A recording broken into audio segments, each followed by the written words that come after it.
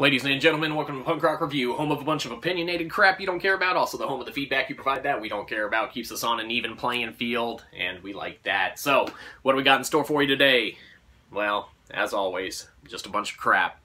But we're going to be talking about Sony's overall, man, you know, our take on the press conference they presented at E3 this go around, and, you know, kind of our thoughts on where they're going in the future and such.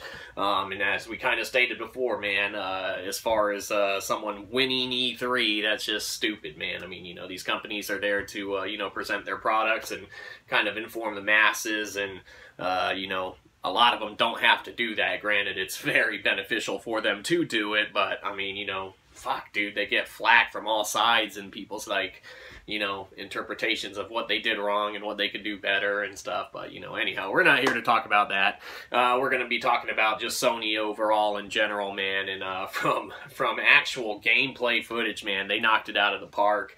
You know, it wasn't just like in-game engine kind of gameplay and such. You know, you actually got to see some, you know, really more in-depth stuff in some of the titles they have coming out.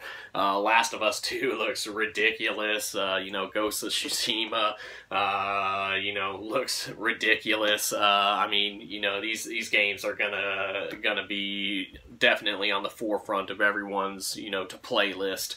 At least presumably, maybe they'll come out and they'll both really suck, but highly unlikely, man, especially studios like Naughty Dog.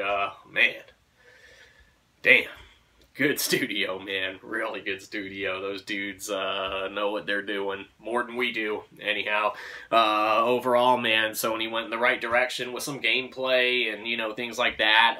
Would have been nice to see a couple other things on the horizon and whatnot. And, you know, as far as whatever little cutscenes, musical things and stuff, man, they had in between segments to kind of segue into the next, you know, little breakdown on a game or some gameplay demo, whatever. You know, yeah, whatever. You know, just like any of them, man, you know, Bethesda with Andrew WK, damn, other folks with whatever, you know, little musical acts and stuff, man, like, you know, it was what it was. You know, they're there to present games, man, and, you know, they put someone in charge. They probably hire someone or have someone internally in a position like, okay, you're in charge of the conference, what you got for us, man? And I mean, you know, you put on a show for millions and millions of folks, man, you know, granted, you know, with online and such, but, you know, see how that goes for you. But overall, man, Sony, not too shabby, man. You know, some good stuff on the forefront. Best presentation to sit through ever? No. Worst one? No. Man, you know, you get the information and such that you get from these things, and so, you know, as far as that goes, that's how that goes.